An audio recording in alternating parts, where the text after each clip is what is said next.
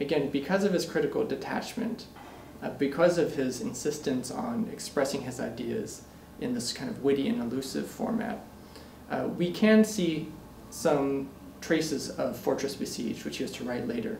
We can see how these works anticipate that wonderful novel.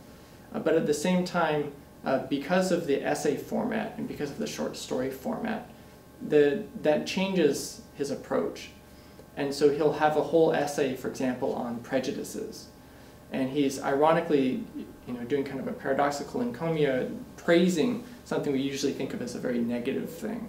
Right? Prejudices are bad because they keep you from being objective. But he starts his essay by saying, if we always had to be objective, it would be like looking in the bathroom mirror and having to strike photogenic poses, or having a house with no bedroom and only a guest receiving area. So you always have to be on, essentially.